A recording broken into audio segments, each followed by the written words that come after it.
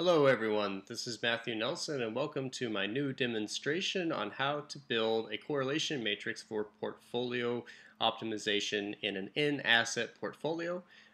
We're going to build a matrix that's completely extensible and self-adjusting as it calculates its correlations.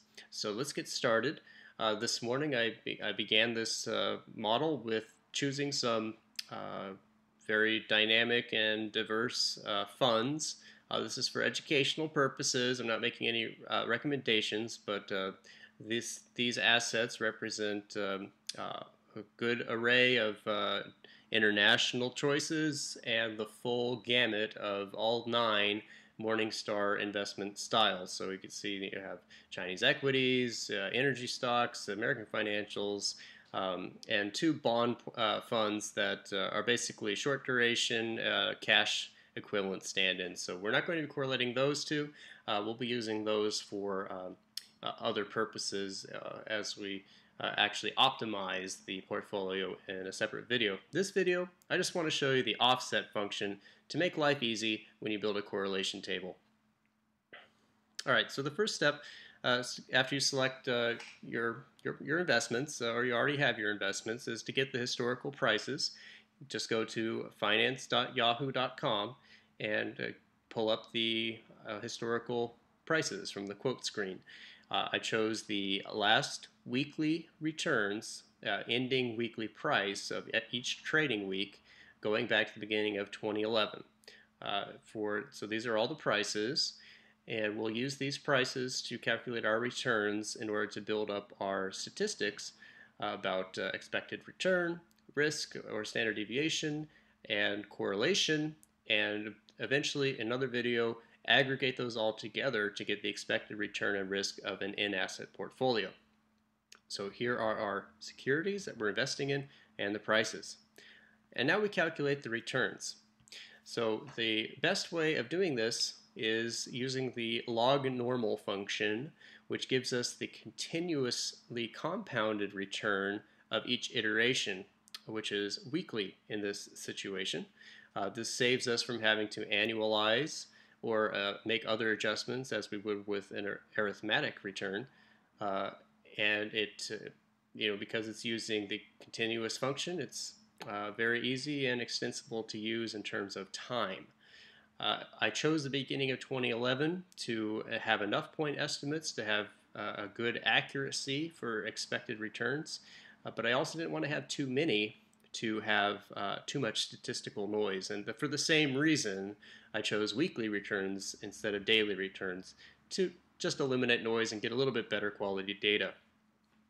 So this range here, beginning with iShares China on the left, down these 93 weeks of data, and across all 10 assets, I named as a range return, so that we can reference this whole set of data simply as return, a named range to make life easy. All right, let's build our correlation matrix.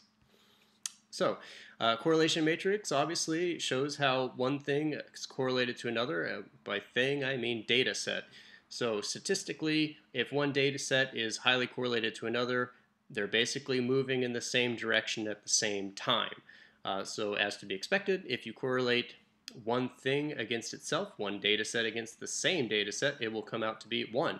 It is self-identified.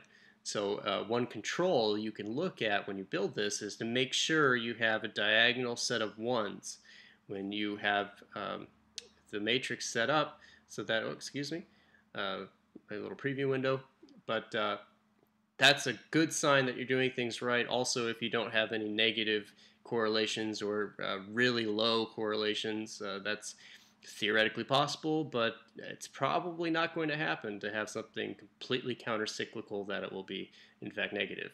All right, let's get started building our function. All right, so this is a nested function in 2 parts, and Excel has a correlation function, correl, and all it does is look at one array or a range, basically, any data set, and correlate it against a data set of the same size. And that's important just as a quality control measure. Make sure that each column of returns that you have previously prepared is symmetric, so that each one of these is going to be 93 weeks of data. There's not going to be some with more, some with less weeks. Important to keep it symmetric, viewers. Just keep that in mind. So starting with the offset function, the purpose of this is going to be to use the same function in every one of the cells below in that correlation matrix. And we can just use the little black cross to drag them across horizontally and then down, and we're finished. So this makes life much easier than going back one by one and highlighting the ranges with your mouse cursor, which is very frustrating and prone to mistakes. So for the first array, we want to take one column. All right, we're going to look at the columns first, and then we're going to look at the rows in the second array. So for each one of these, we're going to compare a column against a row, then a column against that row again, and then all the way across, and then a column against the next row, and so forth. So we're going to end up with a symmetric table because there's two on each side. So on either side of the diagonal identity, it will be the same thing. So that's how that happens. Moving on to our function, let's look at that first set of columns. So offset, the first thing is to have a reference cell or a reference range. And previously I named the range of returns, including the header, as return here. So that is our reference. And when you do have a range instead of a cell, Excel will use the top left cell as its global point of reference. So that's the reason for that. And the next component, next variable to the function is rows. And now the first three variables here is just setting up where Excel is supposed to look at as its point of reference. So we have the global array return, top left corner, one row down to start with the numbers, and then columns we want to move across as we move across. So name each one of these numerically and subtract 1 in order to convert the absolute to the relative. So for this first one, we don't want to move over to the right or the left. We just want it to be itself, so we want a value of 0. And so we just lock down the row by using $1 and subtract 1. All right, so now the height. When we're working with ranges, we have to have these last two variables in the offset function. So height will be how many rows down it should be working with, and that's going to be those 93 weeks. In order to tell it that it's supposed to be 93 cells high, or long, or however you want to look at it, is to use the count A function, which is going to count the numbers in any given set of cells we tell it to look at. And that set of cells that it should look at is again relative to the global named range of return, beginning with the first numerical value in the row below, and then again going across choosing the column that's the asset we are working with, just the same as it was above in the higher level. So this number 1000 is, we want to count all the numerical values in a range, and we just choose an arbitrary number. 1000 is a good number because it completely covers any data we will have in 1000 rows down, and it's not too large to tie up computing resources. So definitely don't want it to be too small and omit data, but also, be conservative with computer resources, because these models can get pretty cumbersome and slow your computer down to a near halt. So 1000 is what we chose there.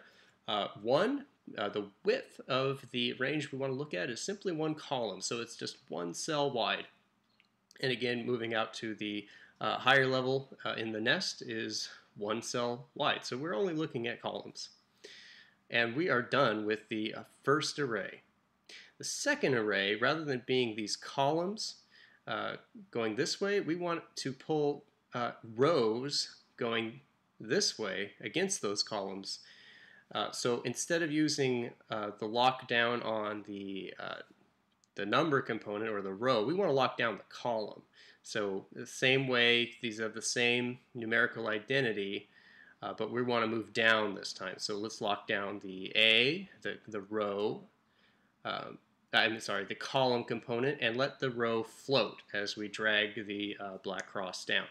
Again, we want to convert from absolute to relative, so subtract 1. Again, we need to have symmetry with our correlation, so this is going to be the same number from above, the 93 weeks. It needs to be one cell wide because we only are interested in columns. And that's it. That's all you have to do. So once you set up that first cell, all you have to do is drag it across and then drag it down and do the whole table like that. And that's all you have to do, viewers. Very, very convenient. Let me pull out of the Zoom here so you can see the whole table. Let me close this so it gets some a little bit better size, and move down, hopefully. Just bear with me. Oh, there we go. There's the whole thing. All right, so here we have our correlation matrix, and it is completely extensible. It allows you to freely add more weeks of data or change your time reference point from weeks to days or months or whatever the case may be, delete assets, add assets, and not have to do this again. So it's very powerful. I wish I had known about this when I was first studying portfolio theory. I hope you benefit from it if you're studying finance, or you just have a portfolio to manage, or if it's just your own personal IRA. Everybody can do this. Everyone has Excel, and so I hope you found this interesting and informative. Thank you for watching. Please subscribe, like, and comment. This is Matthew Nelson signing off.